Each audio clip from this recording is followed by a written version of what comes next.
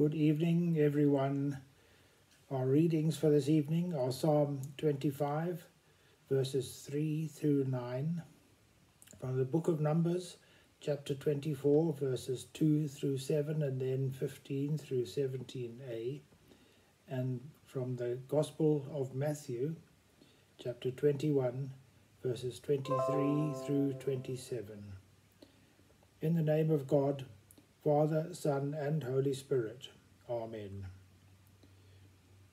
We have come together as the family of God in our Father's presence to offer him praise and thanksgiving, to hear and receive his holy word, to bring before him the needs of the world, to ask his forgiveness of our sins, and to seek his grace, that through his Son Jesus Christ we may give ourselves to his service. So let us worship and praise him. Lord, open our lips that we may glorify and praise your name. Glory to the Father, and to the Son, and to the Holy Spirit, as it was in the beginning, is now, and will be forever. Amen. Praise the Lord. Alleluia.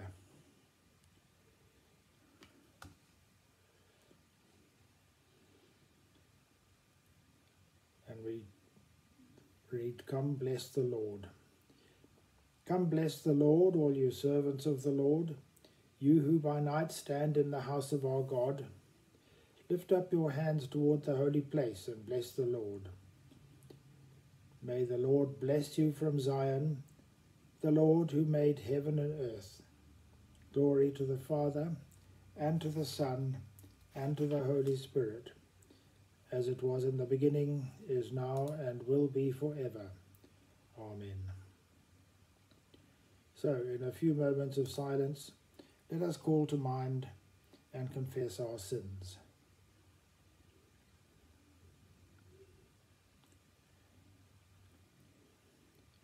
Almighty God, our Heavenly Father, in penitence we confess that we have sinned against you through our own fault, in thought, word, and deed, and in what we have left undone. For the sake of your Son, Christ our Lord, forgive us all that is past, and grant that we may serve you in newness of life, to the glory of your name.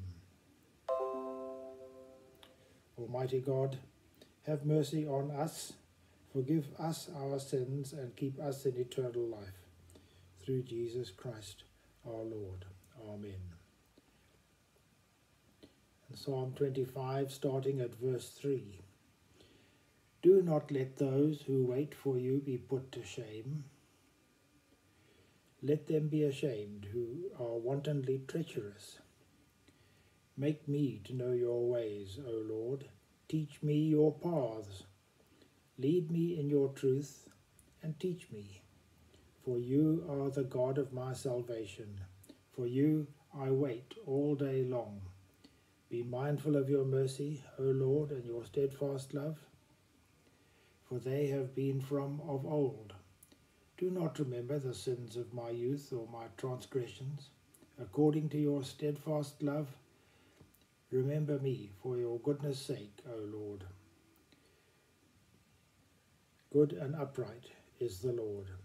Therefore he instructs sinners in the way.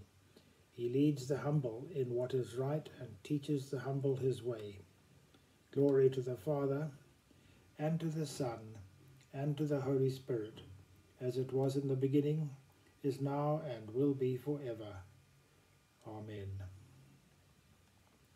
And our Old Testament reading from Numbers chapter 24. Now Balaam looked up and saw the Israel camping tribe by tribe. Then the Spirit of the Lord came upon him, and he uttered his oracle, saying, The oracle of Balaam, son of Beor, the oracle of the man whose eye is clear, the oracle of one who hears the words of God, who sees the vision of the Almighty, who falls down, but with eyes uncovered. How fair are your tents, O Jacob, your encampments, O Israel, like palm groves that stretch far away, like gardens beside a river, like aloes that the Lord has planted, like cedar trees beside the waters. Water shall flow from his buckets, and his seed shall have abundant water. His king shall be higher than Agag, and his kingdom shall be exalted. And his fourth oracle. So he uttered this oracle, saying, the oracle of Balaam son of Beor, the oracle of the man whose eye is clear, the oracle of the one who hears the words of God and knows the knowledge of the Most High, who sees the vision of the Almighty, who falls down with his eyes uncovered. I see him now, but not now. I see him, but not now. I behold him, but not near. A star shall come out of Jacob, and a scepter shall rise out of Israel. Here ends the first lesson. And we say the Magnificat. My soul proclaims the greatness of the Lord. My spirit rejoices in God my Saviour, for he has looked with favour on his humble servant. From this day all generations will call me blessed. The Almighty has done great things for me, and holy is his name. He has mercy on those who fear him in every generation. He has shown the strength of his arm. He scattered the proud in their conceit.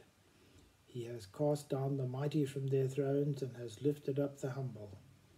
He has filled the hungry with good things, and the rich he hath sent empty away.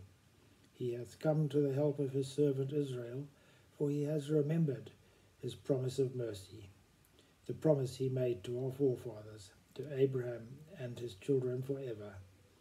Glory to the Father, and to the Son, and to the Holy Spirit, as it was in the beginning, is now, and will be forever. Amen. Alleluia.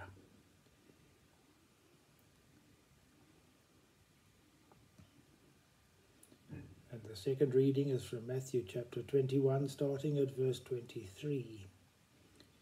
And when he entered the temple, the chief priests and elders of the people came to him as he was teaching, and said, By what authority are you doing these things, and who gave you this authority? Jesus said to them, I will ask you one question. If you tell me the answer, then I will tell you by what authority I do these things. Did the baptism of John come from heaven, or was it of human origin? And they argued with one another. If we say, from heaven, he will say to us, why then did you not believe him? And if we say, of human origin, we are afraid of the crowd, for they regard John as a prophet. So they answered Jesus, we do not know. And he said to them, neither will I tell you by what authority I am doing these things. Here ends the second lesson.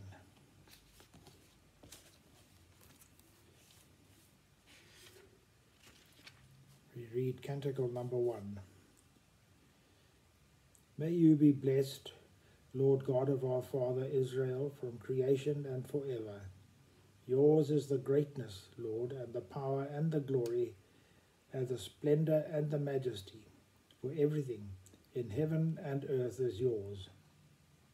Yours is the sovereignty, Lord, and you are exalted as head above all. From you come riches and honor, and you rule over all things. In your hand lie strength and power, and yours it is to give greatness and strength to all. And now, our God, we give you thanks and praise the splendor of your name. Glory to the Father, and to the Son, and to the Holy Spirit, as it was in the beginning, is now, and will be forever. Amen.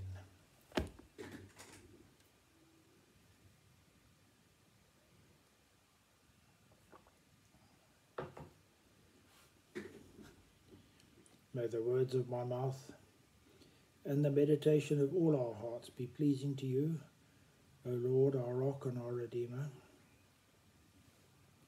This evening, I'm going to ask the question, Do we reinterpret Scripture to follow the world? The reading from the Old Testament spoke of Balaam. Balaam was a diviner. He was apparently not an Israelite, and he was hired by Balak, king of the nation where the Israelites were camped, to put a curse on the Israelites.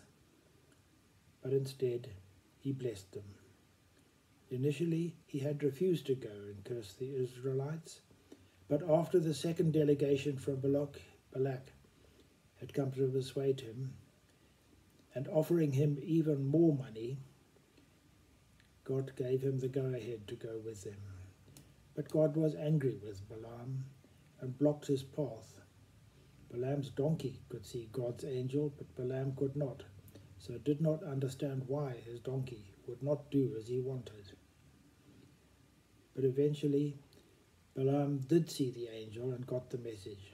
He did give God's message to Balak, which did not endear him at all, as we heard.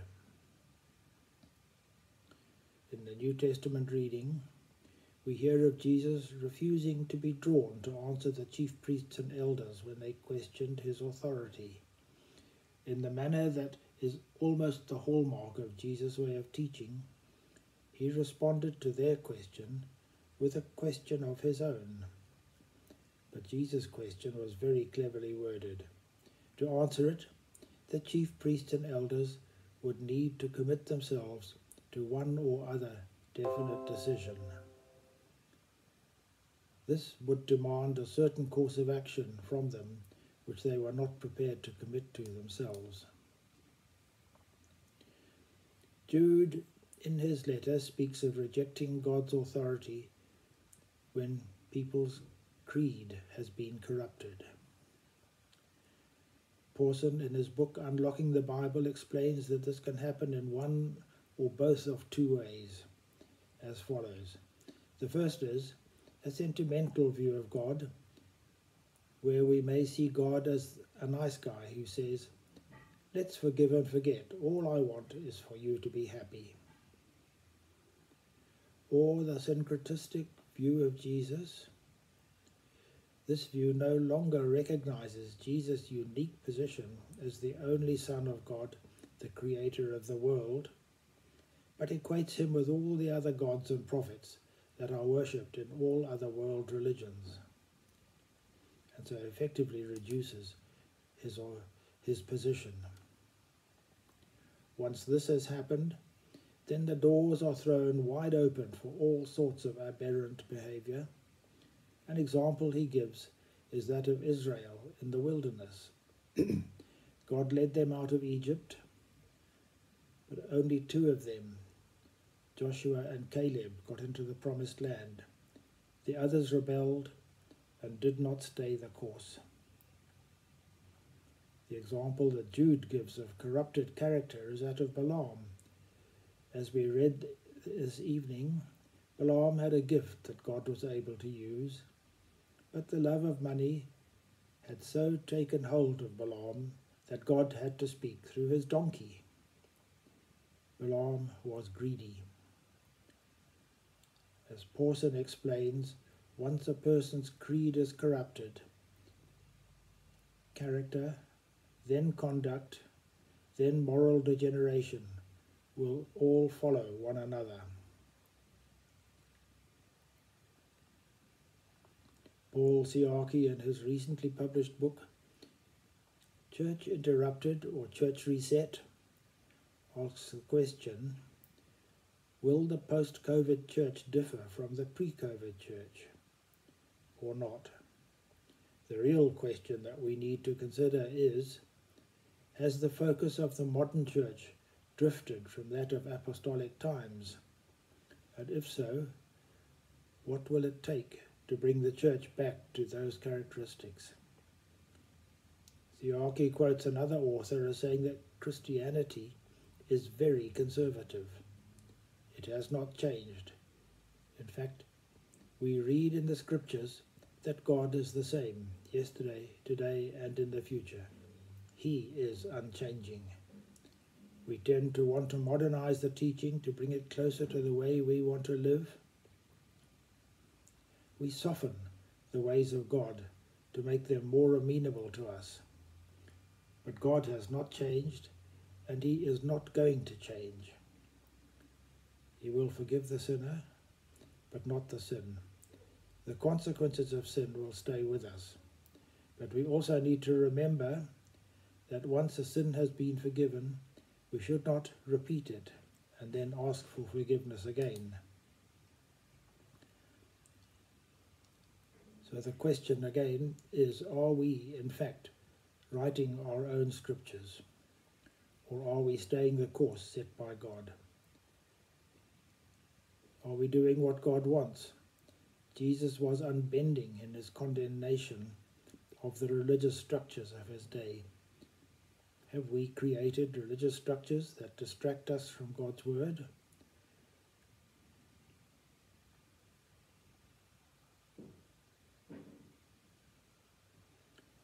Let's say together the Apostles' Creed. I believe in God, the Father Almighty, creator of heaven and earth, and in his Jesus Christ, his only Son, our Lord. He was conceived by the Holy Spirit, born of the Virgin Mary, suffered under Pontius Pilate, was crucified, died, and was buried. He descended into hell. On the third day he rose again from the dead. He ascended into heaven and sits at the right hand of God, the Father Almighty. From thence he shall come to judge the living and the dead. I believe in the Holy Spirit, the Holy Catholic Church, the communion of saints, the forgiveness of sins, the resurrection of the body, and the life everlasting. Amen.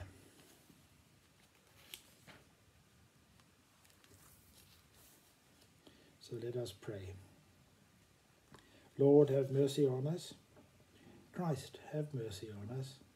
Lord, have mercy on us. And we say the Lord's Prayer together. Our Father in heaven, hallowed be your name. Your kingdom come, your will be done on earth as in heaven. Give us today our daily bread. Forgive us our sins as we forgive those who sin against us. Save us from the time of trial, and deliver us from evil. For the kingdom, the power, and the glory are yours now and forever. Amen. Eternal God, from whom all holy desires, all good counsels, and all just works proceed, give your servants that peace which the world cannot give, that our hearts may be set to obey your commandments, and that, free from the fear of our enemies, we may pass our time in rest and quietness, through the merits of Jesus Christ our Saviour. Amen. Enlighten our darkness, Lord, and by your great mercy defend us in all the perils and dangers of the night, for the love of your only Son, our Saviour, Jesus Christ. Amen.